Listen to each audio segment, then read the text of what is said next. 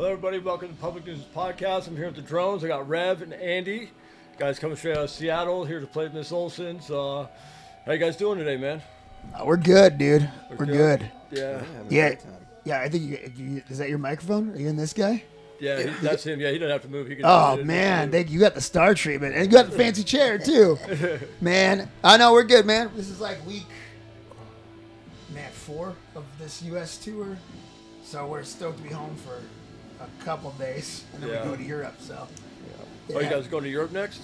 Yep. Yeah, so we've been out for 4 weeks. We're home in a couple days, and then we're home for 3 weeks, and then we go to England to play in London with Booze and Glory, our friends, for their 15-year anniversary. Then we play a festival in Germany called Rock and Roll Butterfart. Nice. And then we're home for 5 days for our drummer's daughter's bat mitzvah, and then we're in Europe for a month. Wow. Yeah, so just that's what we do. Your set's going to go live tonight. You know, awesome. People will see it and they'll watch the podcast come out like next week. And so, tell the people that around here that don't really know much about you guys, whatever, your kind of history, where you came from, and how the band started, and a little history on it. Sure. Yeah.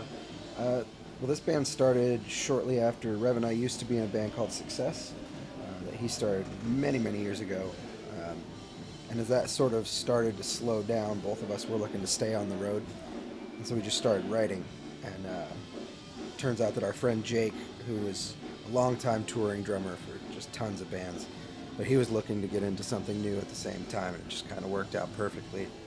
And kind of just hit the ground running and haven't stopped for 6 years now. So. Yeah, that's great. Yeah, we started this band in a different way from how any of us had started any other band, in the sense that right out of the gate we were like, we got to make commitments to the art that we make, which I think would sound weird to a normal band, but we were like, okay, well, when it comes to the music that we write, we never stop writing. We always write, we always record. If we're not recording, we're on the road. If we're not on the road, we're writing and recording. And if we're going to say yes to every single opportunity the band can get, and if someone says no, they're out of the band. And we agreed to all of that at day one. So, and we haven't stopped, and that's why within 6 years we're now touring the world, and it's our job, to do this. So. Yeah. So did you ever think, when you jumped into the punk scene, that this would take you all over the world? Not in the slightest. Right? No, absolutely never. That's amazing. No, I mean, this is what we always wanted to do, but also it's like, when we were kids and we were both starting out, but Andy and I both are from smaller towns, and you never think that, but you do think, man, it'd be really cool if I could write a song. Then you think, it'd be really cool if I could play a show. Then you think it'd be really cool if I could open up for one of my favorite bands. And it just kind of grows from there, to now where we're like, man, did you think we could retire one day doing this?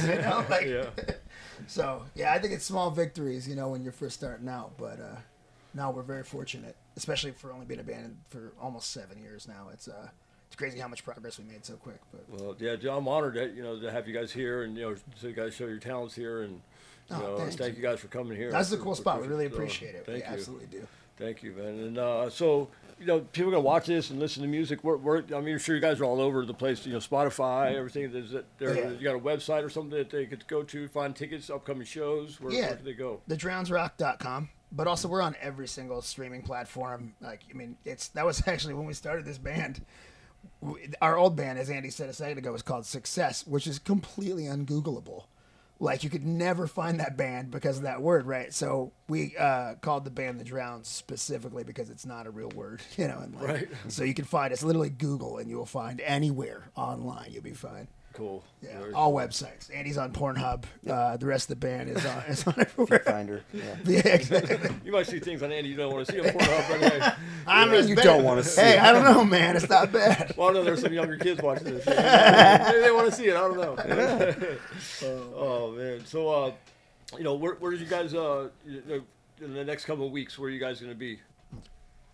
So we actually only have a few shows left on this run. We're going to be hitting San Francisco tomorrow with our friends Tess and the Details, and then we're in Salem and Portland, and then we're home for a few weeks. Yeah. And home in Seattle for you guys, right? Yeah. Yeah, very cool. Very cool. Yeah, we've been out we literally did the whole U.S., so 4 weeks now. We were just kind of everywhere. We hit every single storm imaginable in the last 4 weeks. Yeah. And we were in Corpus Christi, Texas last week. It was 90 degrees. It's crazy, dude. Yeah, that's why I've driven cross country about probably 9 times. So I went to school back in Maryland. I was back there for 30 years. I just recently came back here, but I always drive cross country, take different routes, and it's crazy.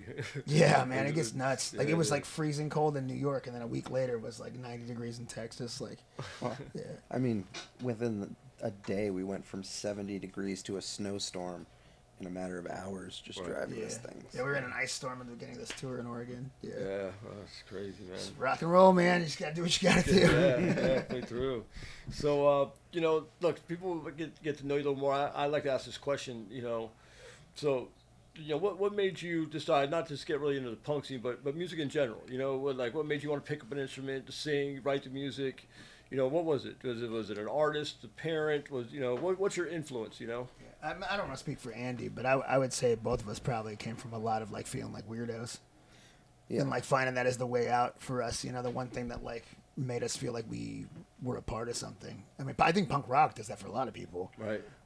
You know, kind of makes someone find their scene amongst misfits. You know, like for me, that's what it was. I was raised in an Army family. My family's all from Washington, but I was raised in an Army family, and you know, every couple of years you have to make new friends, and you know, I have no longtime friends from when I was a child. I just don't have them because we moved all the time.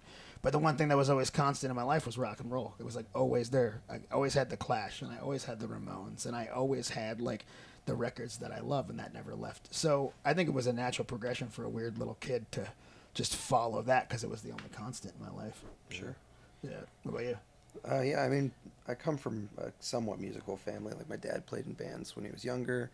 And my brother was in a psychobilly band that did a bunch of touring when I was in my teens, and so I got to just go with him and watch how shows are put together and how you book yourself, and just kind of learned stage etiquette and all that kind of thing watching him and digging through his record collections. Yeah, kind of learned about a lot of things, but specifically like punk rock.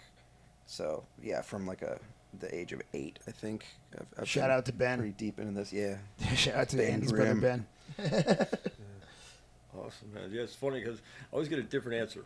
You never know what you're going to hear as part of influence. You know, and, I've never heard. You know, just being a weird kid. You know, honestly, yeah. I mean, I think that's really what it was. You know, like, you know, so when my dad retired from the military, I was in middle school, and so we went back to the small town my family's from, which is really small and very like redneck in the mountains. You know, lots of like super rednecky folks, and I showed up with green hair and like a NASA patch on my jeans, and like that was absolutely an outcast amongst this like farming community that I had moved to. So, but you know, who never like shit on me was Joey Ramone.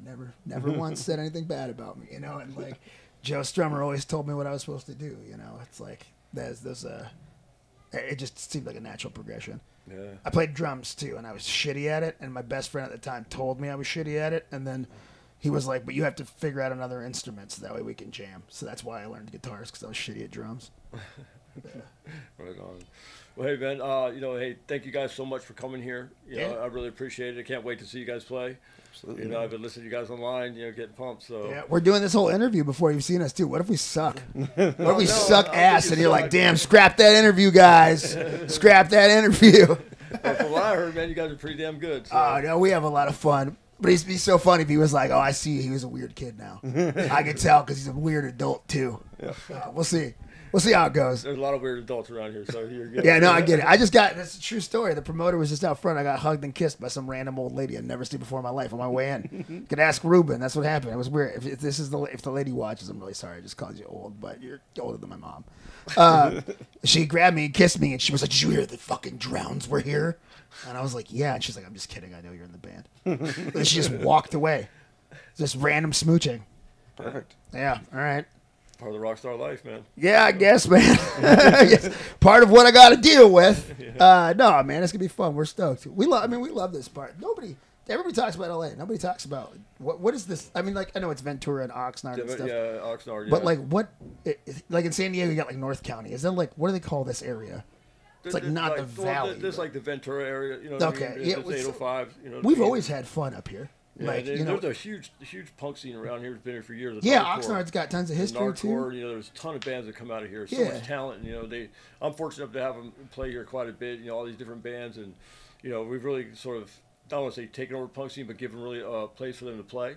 You know, Totally. and so you know, a lot of respect for the punk scene, and the Nardcore has just been, you know, fabulous to me, to this area, and you know, it's been great. It's been really cool, man. Well, I think it makes perfect sense for a band to hit this on the way in or out of LA. Just, I mean, granted, it's only technically like distance-wise an hour away, but with LA traffic, it takes like 3 or 4 hours or whatever.